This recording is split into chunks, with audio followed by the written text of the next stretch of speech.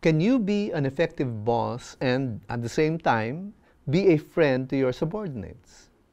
Is that possible in your present work environment? If you've ever worked as a supervisor or a manager at any time in your career, you would understand that this issue is not an uncommon one. And you would agree with me that trying to be both a boss and a friend is very difficult. Some might even say it is impossible. I supervised people for much of my career, and I can say that I always tried to be both a supervisor and a friend to the people I supervised.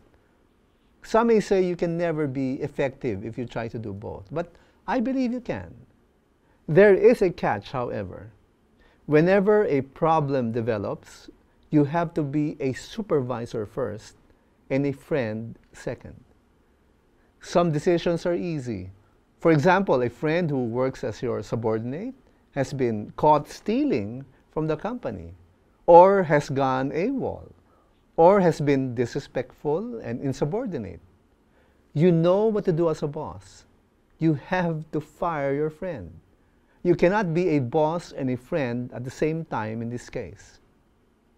In another case, if a normally excellent employee suddenly does not perform as expected, it is not wise to be a strict boss. During these times, it is best to be a good friend to that employee. Perhaps he or she is going through a rough patch at home and needs someone to talk to. Perhaps that person is experiencing burnout and may need a break. You can be a good friend to that employee. But other decisions may not be so straightforward. For example, if a newly hired person is not performing well, is not delivering according to expectations, always missing the deadline, always falling short of quota, it is difficult to be both a boss and a friend at the same time. As a friend, you might consider that this person might be going through a rough time, and that as a breadwinner, he or she has a family to feed. You would like to extend grace and give him or her a second chance.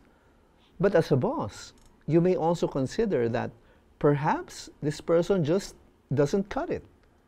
He or she is not up to the task. You cannot be too lenient, and you may have to fire him or her. Being a boss and a friend to your subordinates is very, very tough. It requires that you make decisions with integrity and fairness. As Paul wrote in his letter to his disciple Titus, show yourself in all respects to be a model of good works, and in your teaching, show integrity and dignity.